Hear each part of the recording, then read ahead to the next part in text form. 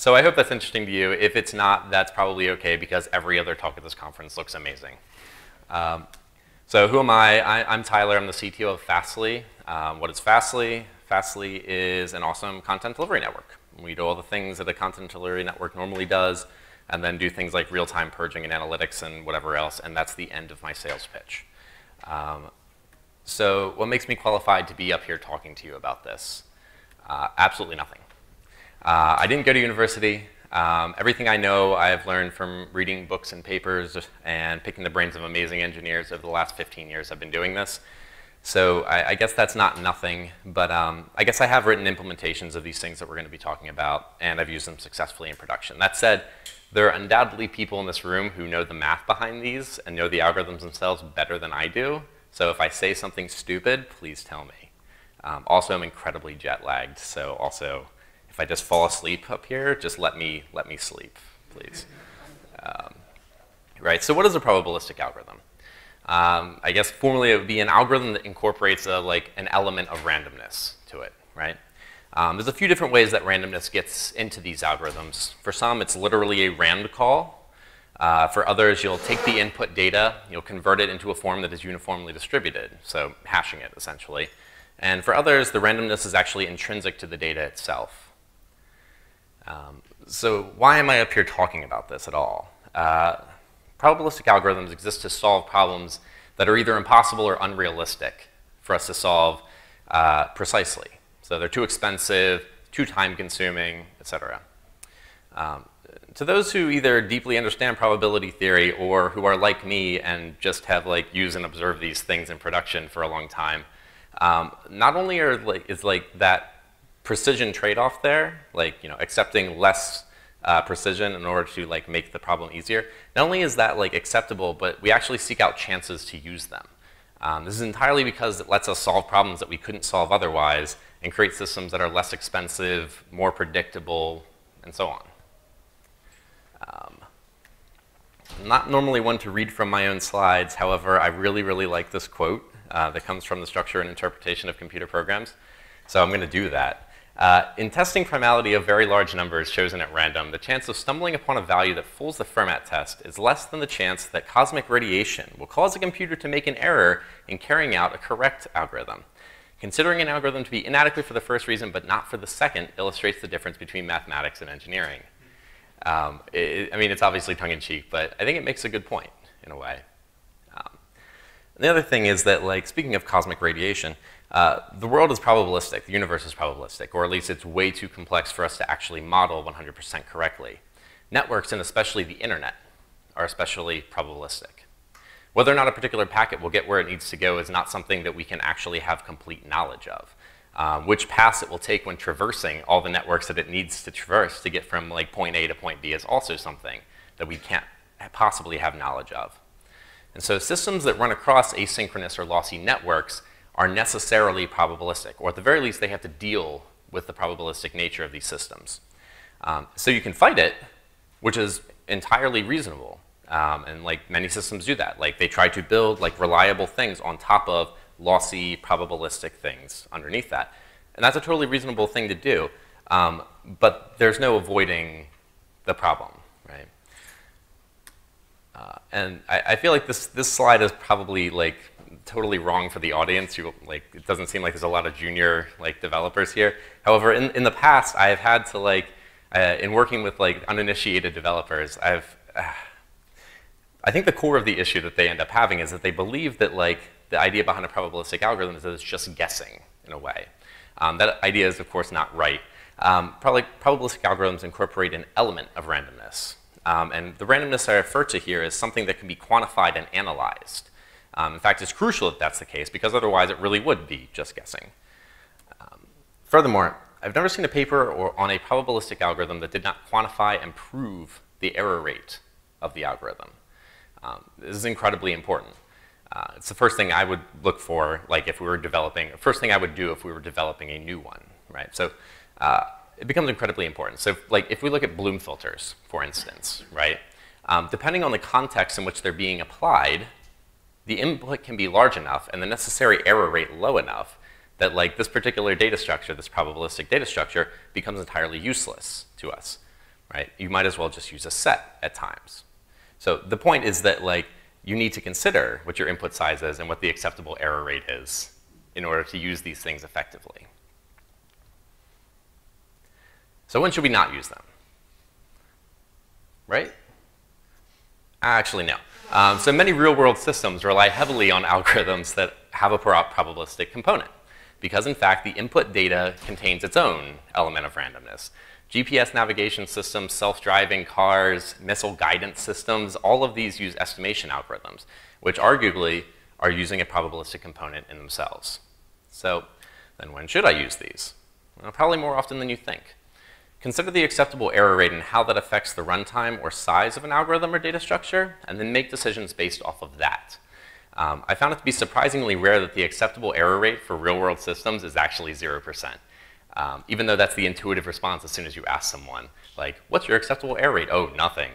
No, it's not, actually. Considering the fact that we already talked about the fact that the world is probabilistic, you know, network cards die, cables are cut, configuration errors occur, machines burst into flames.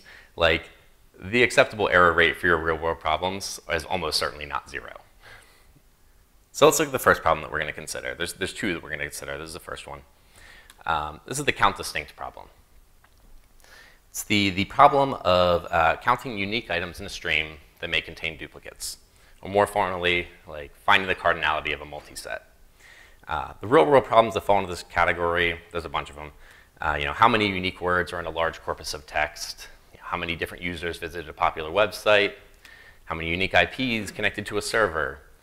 How many URLs have been requested through an HTTP proxy, for instance? Or what if you're trying to do the same thing but across an entire network of proxies? Just like as a concrete example here, right? So this is our log of IP addresses. We would say, oh, okay, for this one, the count distinct is 5, right? I think everybody gets it. And so there's a naive solution to this. It's really super trivial. You probably already wrote the code in your head as soon as I started talking about it. You take a set, and then for every item in the stream, you add it to the set, and the output is the length of the set. It's very straightforward. It's entirely possible we've already written this code in production before. And so, you know, for that naive solution, you know, adding an element is an amortized constant time operation. Finding the length, amortized constant time, or just regular constant time, Jesus. The space, however, does grow linearly with the number of entries that you add, right? And so, as with many problems, the difficulties with count distinct actually come with scale. It's really easy and cheap to count 1,000 or 1,000,000 unique users, IPs, URLs, or words, but how about 100 million? Actually, that's still not too bad. How about 100 million per server across thousands of servers? Now that's more interesting. So let's make that the problem then. You know, let's perform a count distinct across 1,000 servers, which could have each as many as 100 million unique items, and find the cardinality of the union of their result. In other words, distributed count distinct. So how would that be done? Well, let's look at another naive solution. You know, great. It's really super simple again. Each server could keep a set of its scene items, just as in the previous example. And when each finishes their individual count distinct run, they can just send that down to a central server, and we'll just combine them all using like a union operator. Great. It's super simple and obvious. But of course, that precision comes at a cost. If each server is seeing like as many as 100 million unique items, the size of that scene list is going to be significant. Even if you were to like hash each of the inputs down to like a 64-bit integer, the size would be about 800 megabytes, potentially per server. Each of those thousands of servers would then send their scene list down to the central server. Even in the case of just 1,000 servers, that's 800 gigs of data that we would be pumping into that like combined cardinality function, right? This clearly doesn't work. You either need to like install one of those big data systems, I think they call it now, and then hire a team to run it, or find a different solution to the problem. So this is where hyperlog comes in. Hyperlog takes a probabilistic approach to the count distinct problem. It's an extension of the earlier log algorithm and attempts to like improve the accuracy of that. And it's been like pretty widely used over the past several years. The core of the algorithm actually arises from a couple simple observations, which we can easily show by walking through an example. Let's say our input data is just a stream of URLs, right? So we'll take those URLs and we'll hash them using our awesome 8-bit hash function here. And I'll spare you the lecture on bad hash functions. I assume you're going to use something reasonable. And so what do we know about this number? Well, we know it's part of a uniform distribution, right? Ideally, anyway. It's part of a uniform distribution. Another way to say that is that the probability of any individual bit being set is 50%, which would then mean that the probability of, one bit being set and another specific bit being set is 25%, and 12.5% for 3 of them, right? You probably see where I'm going with this. And then, so we can take those numbers, we turn them into an expected number of trials, right? So 1 bit being set would be expected trials of 2, 2 bit set is 4, 3 is 8, right? So in this case, expected trials is equivalent to, on average, the number of unique IP addresses or items or whatever that we're looking for that we have seen until we, excuse me. So in this case, expected trials is equivalent to the number of unique IP addresses until we expect to see this particular number of set bits. Again, jet lag, sorry. So the first step then is to take the input item and hash it down to this uniformly distributed set of bits. Then count the number of leading bits that are set, keep a record of the maximum number of leading bits that have been set so far. This would give a really very rough estimate of the number of unique items that each of these things has seen. If there's 1 leading bit set, then you'd expect that the number of unique items is 2. If you've seen 3 leading bits set, then on average you'll have seen 8. Again, this would be a very rough estimate. So the unique idea behind log-log and hyperlog-log is to divide the incoming items into a series of buckets based on the trailing bits, right? We were looking at the leading bits before, and now we're going to look at the trailing bits.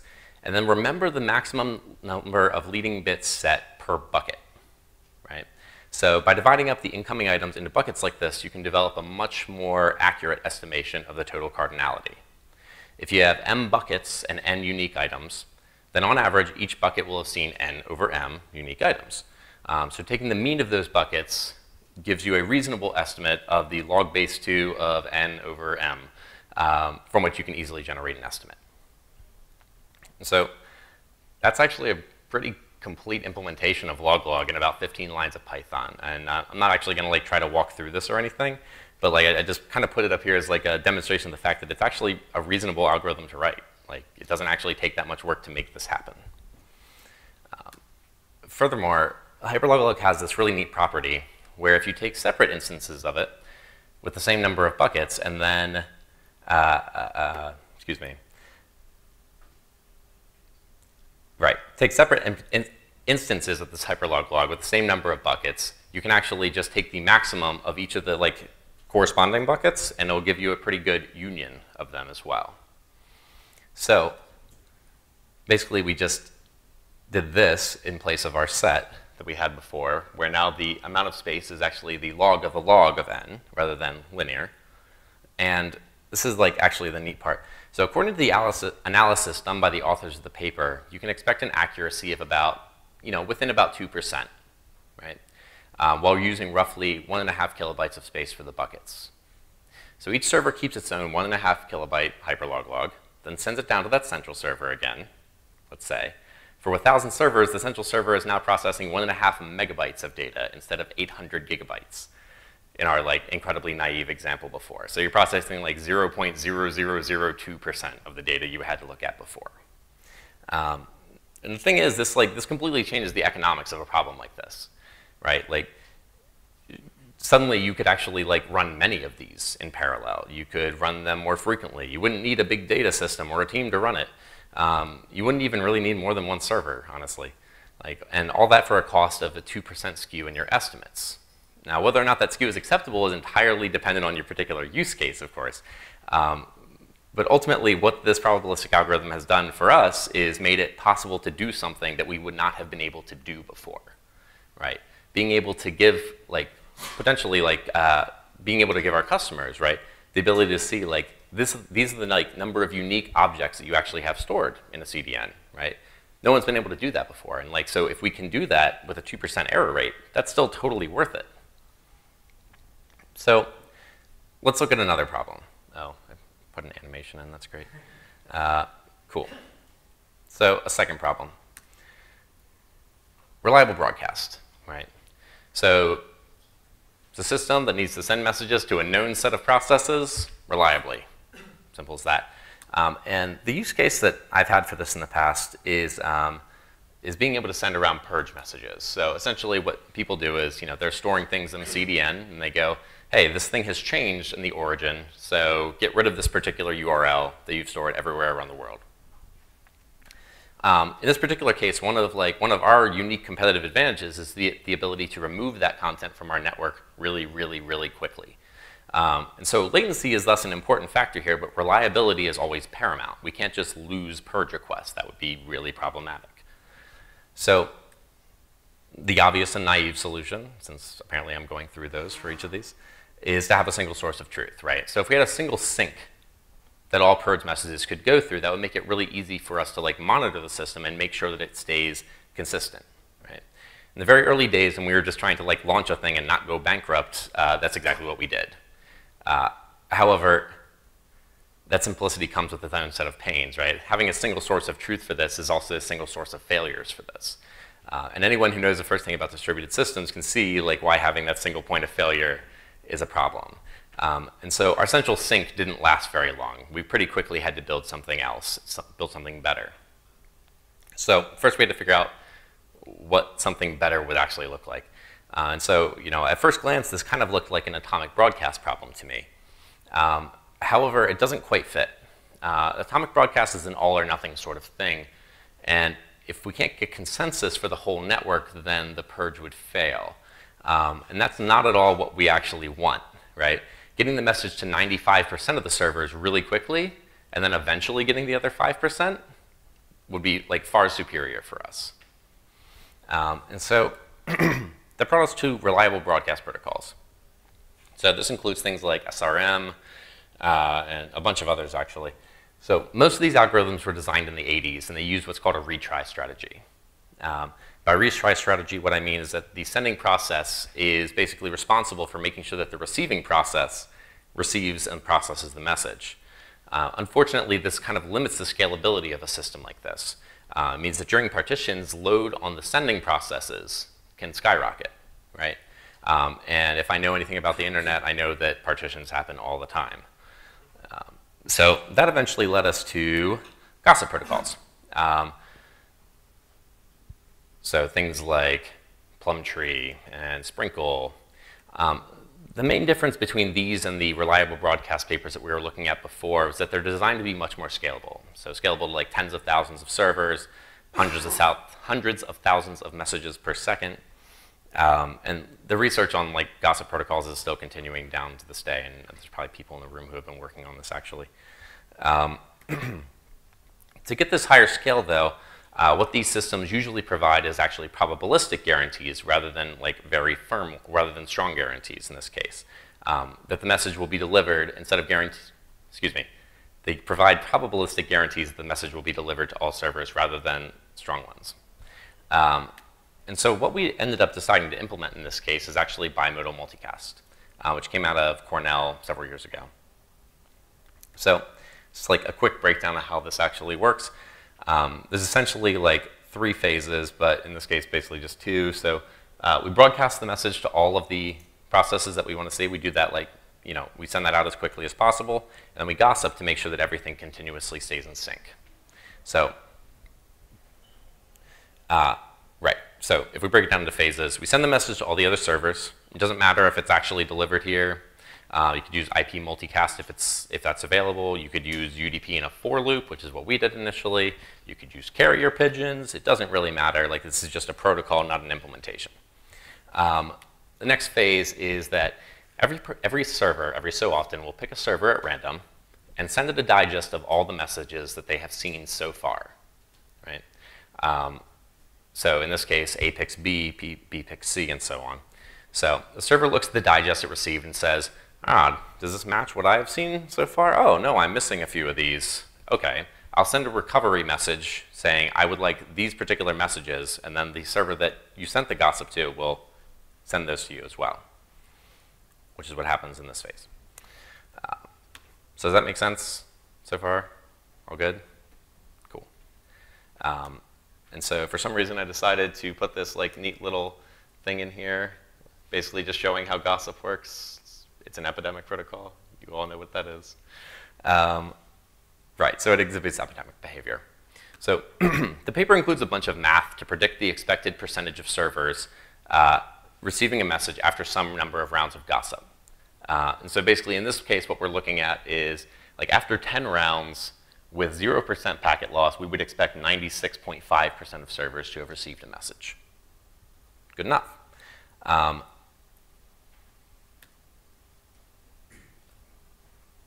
Right. Sorry, again, jet lag. Right, so essentially the problem is like 97% is okay, I guess, but like really the ultimate issue is that like we see high packet loss all the time. And so even after 10 rounds, we're not actually expecting to see 97% of servers to have received it. We would actually expect, in the case of 50% packet loss, something more like 37% of servers to receive it. And so one of the neat things about generally with probabilistic algorithms, but with this one in particular, is that so many of the things are tunable. Like you can actually change what the probability is. And so in this case, we don't actually just have to keep it for 10 rounds, even though that's what the paper recommends to us. Instead, we could keep it for, I don't know, something like 80,000 rounds. And so this is kind of a neat graph, in my opinion. So if you can see down there, we're actually assuming a 99% packet loss. But if we keep it around for 80,000 rounds, the probability of us losing a purge becomes smaller than the probability that I'll be struck by lightning multiple times during this talk. And yes, I actually looked that up to figure out what that probability is. So the point really is that like with high probability is fine, as long as you know what that probability is. So how does this system work in the real world? Well, usually, typically, we're seeing like 0% packet loss, just like at a normal operating procedure across the internet. It's something like 0.1% packet loss. And so thus, the 95th percentile delivery for purges for us, for messages for us, is actually just one-way network latency, which is kind of cool. Most purges are sent from the US, and so like the 95th percentile for latency for most purges is actually well below 150 milliseconds across the world, which is pretty cool. And so I have an example of like what happens when we do have packet loss, though. And so on the left, that is completely unreadable, but on the left you can see the number of purges that have been recovered over time. And on the right, you can see the throughput of machines that were affected by this packet loss instance and ones that were not. And if you're trying to see what the difference between those two graphs are, like on the right side there isn't one. Essentially, this system, despite having like between 30 and 50% packet loss, was keeping up perfectly, or as close to perfectly as it could, and recovering messages very quickly. So kind of the idea with this section is that good systems are boring, right? I don't really like this, like trying to debug distributed algorithms at 2 in the morning. I don't think you do either. It's nice to be able to like, sleep through the night. And so that's kind of the point of that second one. But what was the overall point again? There's two, really. Probabilistic algorithms. So in the case of hyperlog, it allows us to build things that we couldn't or wouldn't build otherwise. In some cases, it can completely change the economics of like building a particular system. And then the second thing is that like we can build systems that are more reliable. In the case of bimodal multicast, we've ended up building a system that is highly reliable and ultimately boring, right? So rather than battling network partitions and outages, we built a system that just accepts that they're a thing and is eventually consistent without requiring infinite memory in this case. So that's all I got. Thank you.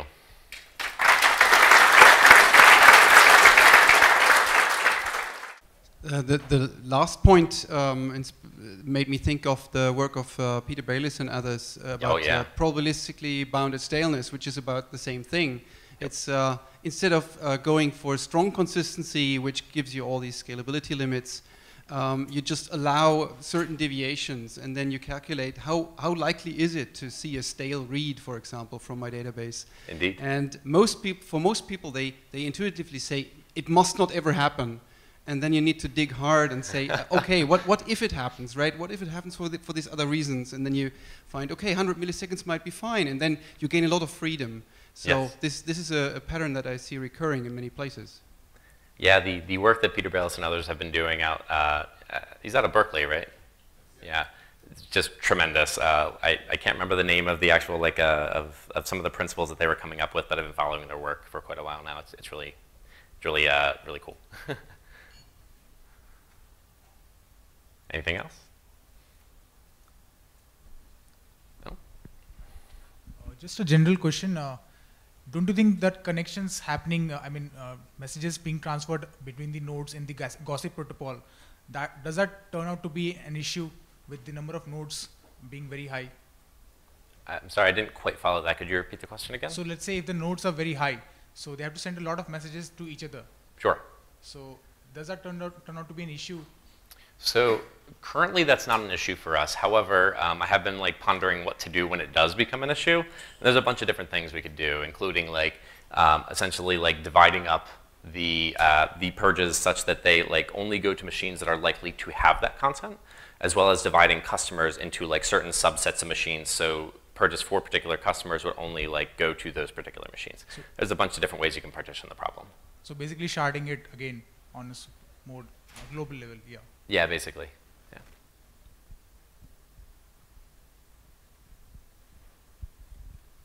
Yeah, I have a question.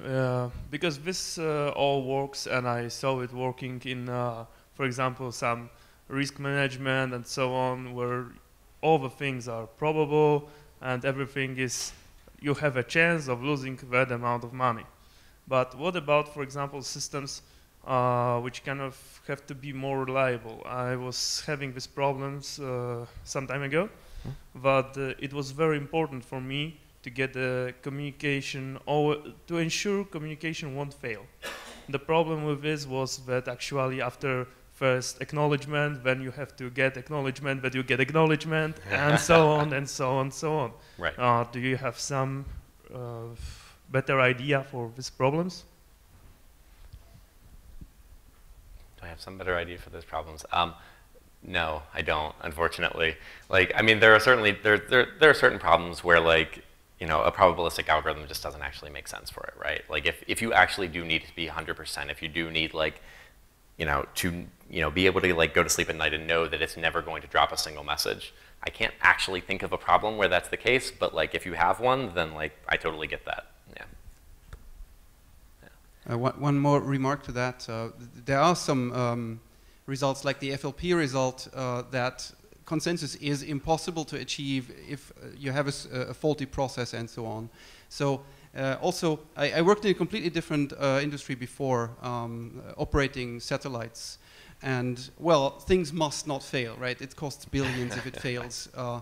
Well, losing a life is also something you do not want to contemplate, but in the end, there is a failure probability for everything, even if you think that you covered all the cases. I mean, cosmic radiation is not the only thing that can kill you. So this probability of zero has been an illusion always. Yeah, indeed, and that's exactly the point I was trying to make there early on in the talk, so yeah, I appreciate it. Sure. Hey. Hey. I missed the beginning, Tyler. I apologize, but That's okay, man. I was running around. So you might have answered this already, but I'm just curious if you evaluated other epidemic like protocols, such as like epidemic broadcast trees or something like that, given the complexities in debugging bimodal multicast, just because it's like the combination of two protocols, and just what your thoughts on that were. Yeah. So. I think when we started building the system, Sprinkler, for instance, had just come out. I think it was right around the same time. And in retrospect, I totally would have probably built the system based on that instead. But we did look at some of the others, and ultimately we just decided this one was like the simpler. Like this is the one that we could that we had the best understanding of after reading the paper. So some of the others were really cool, but on the other hand, like if we couldn't like really internalize how exactly they worked, like it made it much easier to build the system ultimately.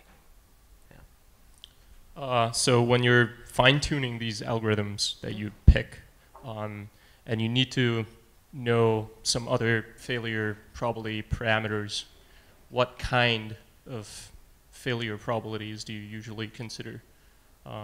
Besides like latency and stuff like that, what are some examples, and where do you get your numbers from? Oh, so essentially how do you decide, what error rate is acceptable? Oh man, dude, that's totally above my pay grade. I don't know. Like, no. So So deciding like what error percentage is acceptable.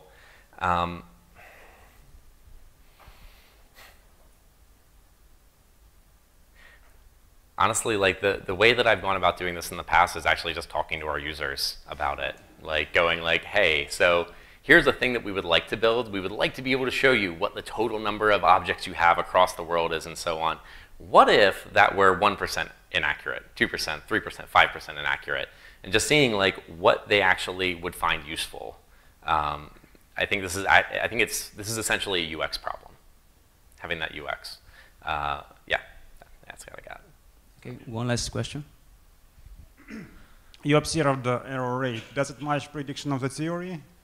I'm sorry, can you say it again? If you have, for example, like your formula predict 2% error rate, do you observe it, or have you observed for significantly higher error rates than predicted by theory, for example? Oh, so for hyperlog in particular? Or you mean for hyperlog in particular? Yeah, for hyperlog, or for example, yeah, for a second problem, yeah. Oh. So yes, I have. I've seen like totally like off the wall error rates with hyperlog, and then it turned out I was using it wrong.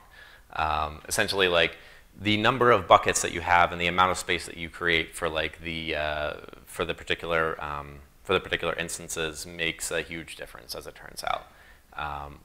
And then of course, like it is a probabilistic algorithm, right? Like there are times when you'll see something that's like completely off the wall, but it is just incredibly rare. Okay, thanks. Yeah. All right. Okay, Thank you. Let's thank our speaker again.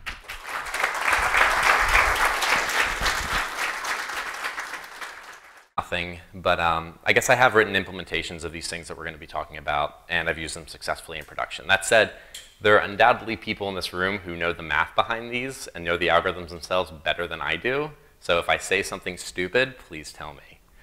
Also, I'm incredibly jet lagged, so also if I just fall asleep up here, just let me sleep, please. Right, so what is a probabilistic algorithm? I guess formally it would be an algorithm that incorporates like an element of randomness to it, right? There's a few different ways that randomness gets into these algorithms. For some, it's literally a rand call. For others, you'll take the input data, you'll convert it into a form that is uniformly distributed, so hashing it essentially. And for others, the randomness.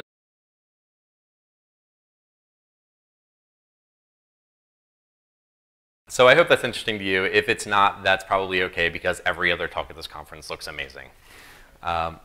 So who am I? I'm Tyler. I'm the CTO of Fastly. What is Fastly? Fastly is an awesome content delivery network. We do all the things that a content delivery network normally does, and then do things like real-time purging and analytics and whatever else, and that's the end of my sales pitch.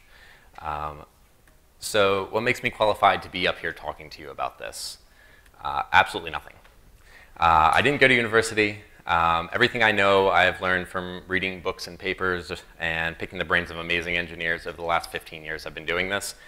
So I guess that's not enough complex for us to actually model 100% correctly. Networks, and especially the internet, are especially probabilistic. Whether or not a particular packet will get where it needs to go is not something that we can actually have complete knowledge of. Which paths it will take when traversing all the networks that it needs to traverse to get from like point A to point B is also something that we can't possibly have knowledge of.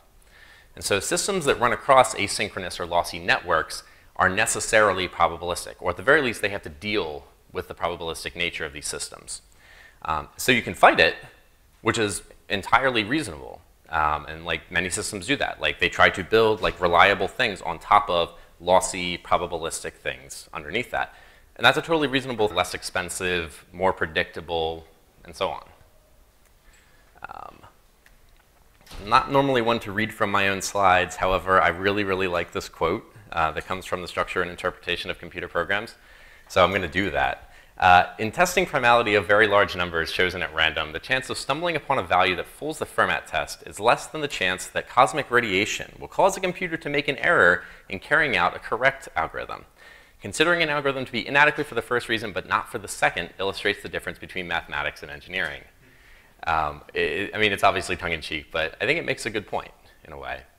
And the other thing is that, like, speaking of cosmic radiation, the world is probabilistic, the universe is probabilistic, or at least it's way too, this is actually intrinsic to the data itself.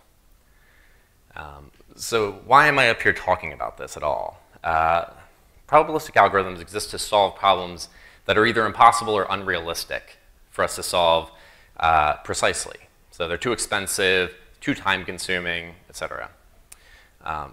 To those who either deeply understand probability theory or who are like me and just have like used and observed these things in production for a long time, not only is that precision trade-off there, like accepting less precision in order to like make the problem easier. Not only is that like acceptable, but we actually seek out chances to use them. This is entirely because it lets us solve problems that we couldn't solve otherwise and create systems that are